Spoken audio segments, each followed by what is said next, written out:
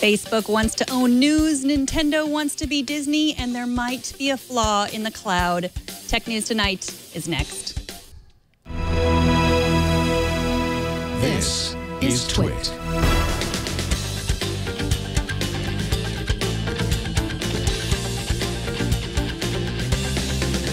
This is Tech News Tonight, episode 337 for Wednesday, May 13th, 2015. This episode of Tech News Tonight is brought to you by Dropbox for Business. Dropbox for Business lets your team sync and share files just like Dropbox, but with IT admin tools that allow you to control and protect your company information.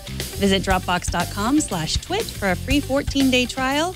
That's Dropbox.com/twit. Welcome. I am Megan Morrone, and joining me today to talk about the tech news is Mark Milian, tech editor at Bloomberg Business. Welcome back, Mark. Thank you, Megan. So let's get right to the news. Talk to you again. Yeah, great to talk to you. Let's get to the news. Yesterday, we learned that Verizon is buying AOL for $4.4 billion. As I said yesterday, we presume that Verizon is spending the big bucks not for TechCrunch or HuffPost or Engadget, but for AOL's programmatic advertising tool that uses computer algorithms rather than salespeople to buy and sell ads on their websites. Today on Bloomberg News, you guys have a profile of AOL CEO Tim Armstrong and what's next for him. Do you think he wants to run Verizon? I wouldn't doubt if he wants to run Verizon. I don't think he will run Verizon. He talked a lot about his relationship with Marnie Walden through these conversations. She runs Verizon Wireless, which is not, it's a subsidiary of the parent company, which is run by yet another layer of executives. AOL is a big acquisition for Verizon. It's their biggest in, I think, 6 years, when they bought, some network infrastructure from Frontier in 2009. So it's not an insignificant deal for them, but Tim is not going to come in there and run the place. AOL is going to add an important new piece to Verizon with, as you said, some of the online and digital advertising know-how that they have, and turning Verizon into a media company, which is a new thing for them and is kind of a trendy thing to do in the telecom industry, with Comcast buying NBC and a number of other companies getting into entertainment and media. Right. I've heard a few people talk about, well, does this mean that Engadget and TechCrunch can still, not be biased? But this is kind of a common thing for everybody to own everybody. It's been going on for a while, right? Oh, sure. Yeah. Bloomberg is a technology company. We sell products and, our terminals to Wall Street and businesses around the world. I mentioned Comcast is a communications and media Goliath. All sorts of media companies have connections and owners who are associated in all different businesses. But as long as, the editorial independence remains, and from what I see at AOL, after it bought TechCrunch, it has, and with Engadget, they have maintained editorial independence. I don't think that you should be too concerned about that. Right. So now Forbes had an article conjecturing that Verizon made the deal to get Tim Armstrong. Do you agree with that? No, I don't think so. Tim is, Tim has a very nice pedigree. He spent a lot of time at Google before running some of their sales business, and he's a sharp guy. But you don't spend $4.4 billion on one guy. They've created a pretty interesting sort of new media business, when right now it's hot to be a media business. You don't really think of AOL in the same breath as like Vox or BuzzFeed, but they really do have the eyeballs and, a ton of clout in digital advertising, and in, sort of having the big audience to expose those advertisers to. Right. And, $4.4 billion kind of seems like a lot of money, but it's interesting because it's only a fraction of what AOL paid for Time Warner in 2000. Of course, that was the, .com bubble, but they paid $165 billion for Time Warner, and that didn't turn out so well for them. But this isn't really that risky of a deal for Verizon, is it? No, I mean AOL is a shadow of its former self. I mean, it was it was really just like a product of a certain era. In the late 90s, like they brought the internet to millions of homes, and they were, a lot of people thought, what is the internet? And that was AOL at the time. That's no longer the case. They still have their dial-up business, and there still are apparently like 1 million or 2 million old people who have no idea what this thing is on their bill, and they can continue to subscribe. But yeah, AOL today is a very different company. It's a digital media company now, and whereas it was very much a technology and telecom company back then, which would have been maybe a more logical match for Verizon, that old AOL, than this current one, which makes this deal so interesting. Right. So let's move on to another news story about news, or rather about how companies are going to monetize news. We talked about this before when it was rumored, but now it appears to be a reality. Facebook just announced a program called Instant Articles. It involves a deal with the New York Times and 8 other media outlets to post stories directly to the social network's mobile news feeds. How is this going to work exactly? Facebook is saying that. Well, Facebook is essentially saying, not in these words, but they're saying that news websites suck, and they're slow, and they're bad on phones. And so they're saying, just you write the news, you give us your news, and we'll put it together using technology in a way that's not a terrible experience for people when they're using their phones. They're saying that articles that are hosted within Facebook's Instant Articles service, served directly within the app, can load something like, I think, 8 or 10 times faster than if you were to go to the newspaper's website. And so some of their partner companies, these 8 or 9 companies you're talking about, will give certain stories to Facebook to kind of organize and arrange within their system so that people who share them on Facebook get quickly view them on their phones. Right. I mean, they're kind of also saying we have terribly short attention spans, right? Because everybody's had that experience on Facebook on their phone, and they're like, oh, that looks like an interesting news story. And then they click and you wait and you're like, I don't care about it anymore, right? I mean, it is slow to load. I don't think I've ever actually not waited the extra few seconds. So my attention span is shorter. Maybe I have more patience. The thing that bugs me more, and what I will close out of a story for, and which I do like that Facebook Instant Articles would alleviate, is those pop-ups that you get that, like, it's impossible to find the close button. Right. It's like up in the corner somewhere, and then it gets hidden by another ad that pops up. I will actually leave an article in those instances. And so from that end, I mean, it's Facebook thing is kind of cool, I guess. Right. So what's in it for Facebook? I mean, do they want to own news? Do they just want to keep everybody on Facebook? What's in it for them? Yeah, I mean, when we were hearing about this service from sources and reporting it before the announcement, my assumption was that they were going to cut some type of deal where they take a bunch of the advertising money, and this is a huge new business play for Facebook. And I think a lot of people within media were suspicious of that. And so it turned out to be pretty surprising that the deals are actually very much in favor of the media companies. The companies that participate, at least in this early stage, get to keep the revenue from the ads, and they can place their own ads and kind of offer a very similar experience to what they offer within their own news websites.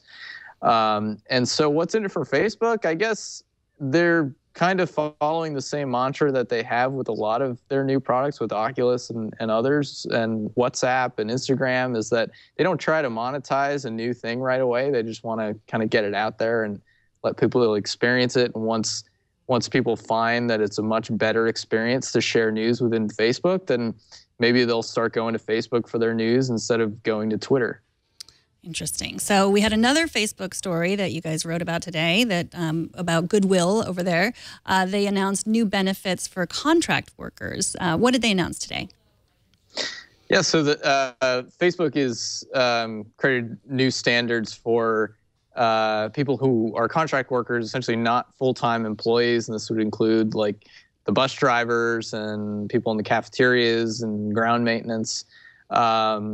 where they get at least 15 paid days off for holidays, sick time, vacation, and a new minimum wage that starts at $15 an hour. And that's pretty good. I mean, that's like more than double the national average. California's about to raise its minimum wage to $10 in January. And so, you know, this is a good thing that it's like, rather than having such a stark two-class system within these companies where these engineers are making like $200,000, $300,000 a year and interacting with these people who are making, you know, $10 an hour, making their food, driving them to work, it kind of doesn't exactly level it, but at least it shows some love to the people who are, you know, keeping the wheels going on at the headquarters. So this is only at the headquarters for now? It's only in the United States, so I think it applies to the company within the United States, so some of the satellite offices in New York and elsewhere. Okay. So now Facebook isn't the only company that's offering benefits like this, right? Apple has, and Microsoft. Is there something behind this new trend? Yeah, I mean, Apple has, you know, a number of tech companies have had unions pop up around their sort of contract workers, especially the bus drivers. And Apple said in March that they were giving 25% raises to their drivers. Microsoft also said in March that they're going to be giving contract workers at least 15 paid days off, vacation days. And so some other companies within tech are making similar sorts of outreaches to their contract workers, trying to make life a little better for that level of their workforce. But Facebook, you know, kind of came out here. They weren't really under pressure, and they said, we want to give our folks in California a more reasonable work life. All right. Well, that was very nice of them.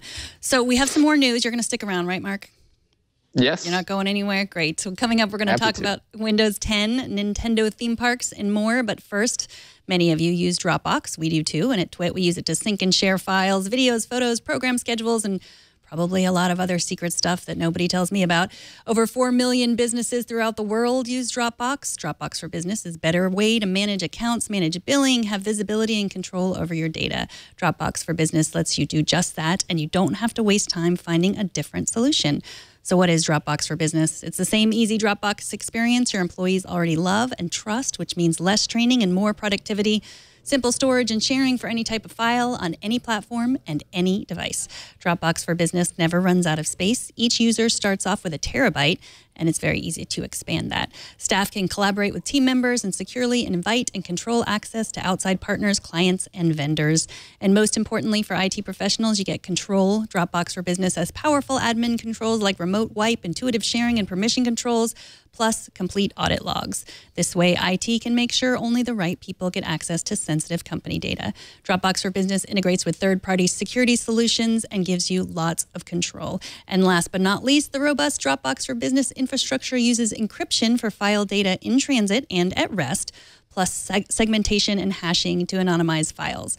Extra security features are available like single sign-on and two-step verification. If you want to give it a try, take advantage of the fact that your employees already use Dropbox and sign up for Dropbox for Business.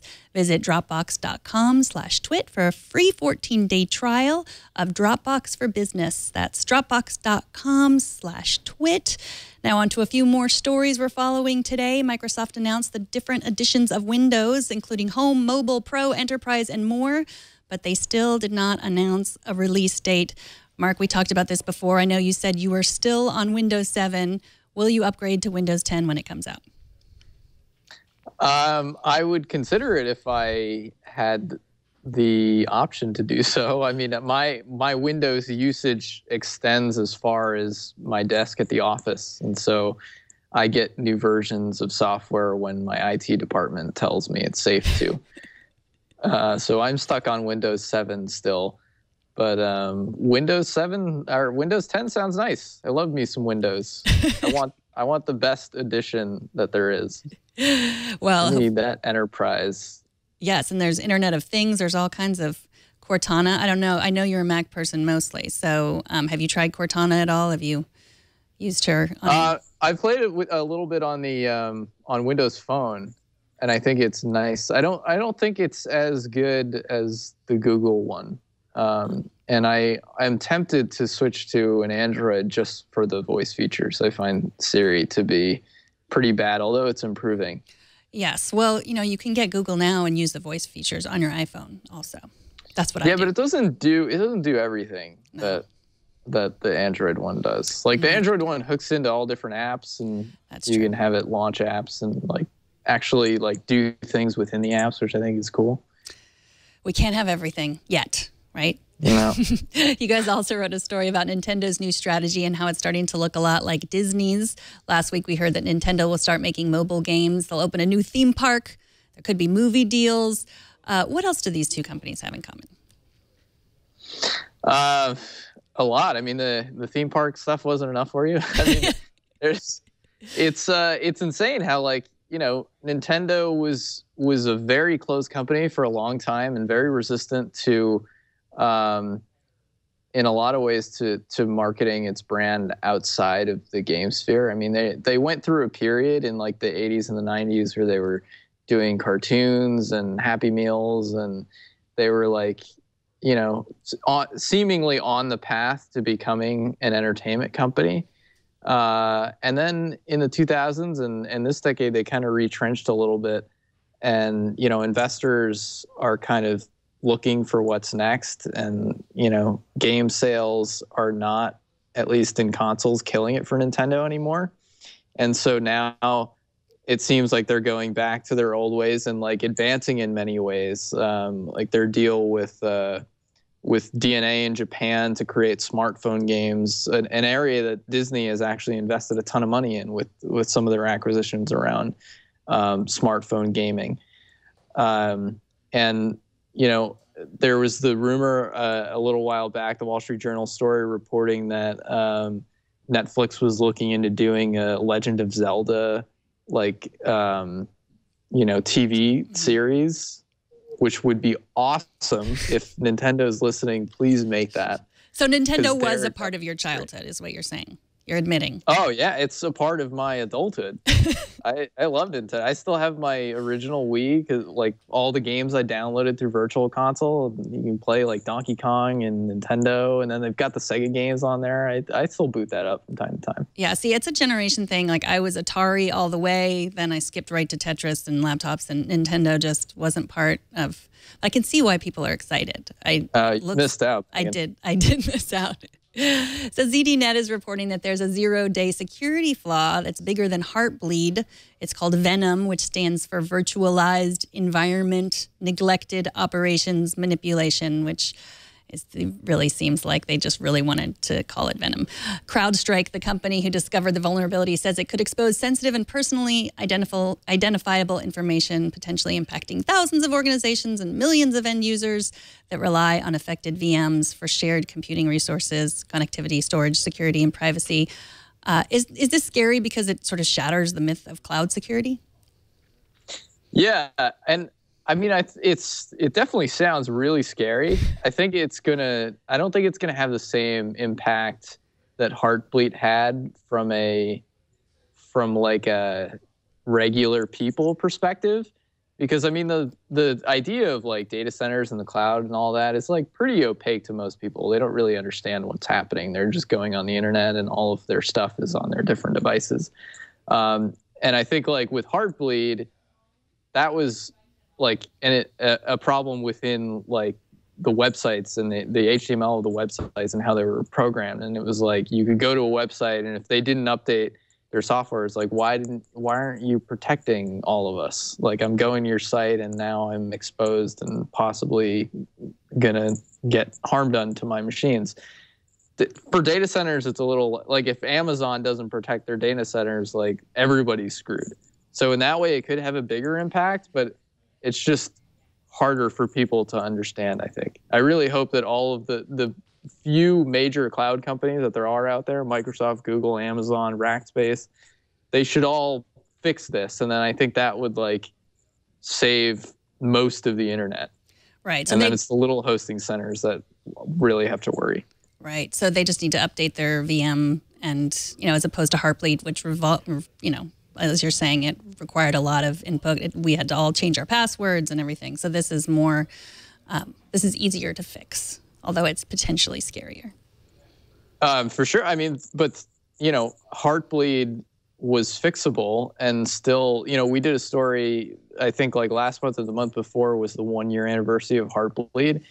And like most websites still haven't addressed it. Right. Like I think you and I talked about this actually last time you came on. Yeah, that's right. Yeah.